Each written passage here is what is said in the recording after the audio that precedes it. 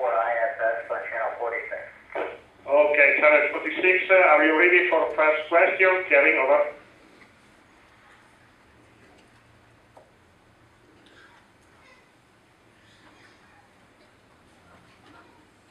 Oscar Romeo 4, India Sierra Sierra.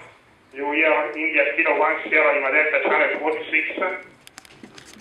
We're on channel 46. India Kilo 1 Sierra Lima Delta to Zona 4 ISS left. We're on channel 46. Over. Okay, are you ready for first question, please?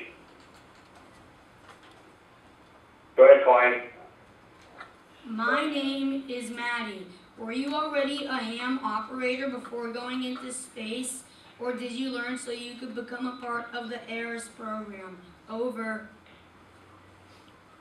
No, I was not a ham operator until I started training for this mission. I had a radio for other types of radios, but not for us to become ham operators, just like other ham operators do. Over.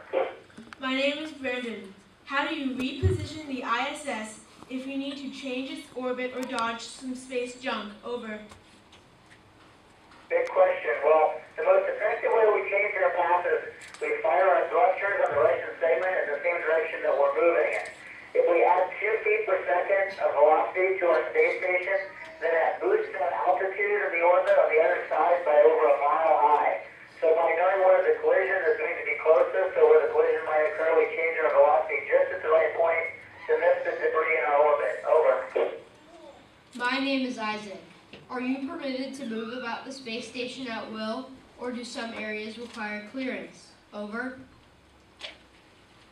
Isaac, we can go anywhere in the space station that we want to at any time. No clearance required anywhere. It's international, and it's really nice. Of course, we would need special permission to go outside the space station. Over.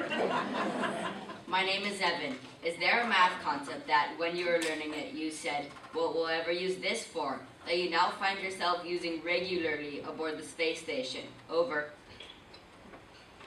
Well, I remember learning trigonometry and some types of algebra and wondering about those, but all of our orbits are all about angles and sines and cosines and circles, so our flight path around the Earth is made up of those things, and combinations of them, so it's very important to me every day. Also, calculus is essential to spaceflight. We couldn't fly in space without it. And I don't use it, but Mission Control uses it every single day for us. Over. My name is Samara. What specialized training do you receive to prepare for EVAs? Over. Well, we have to learn how to use every tool that we might use outside, how to work in our spacesuit, which is very complicated. The spacesuit's like a little spacecraft that has air and cooling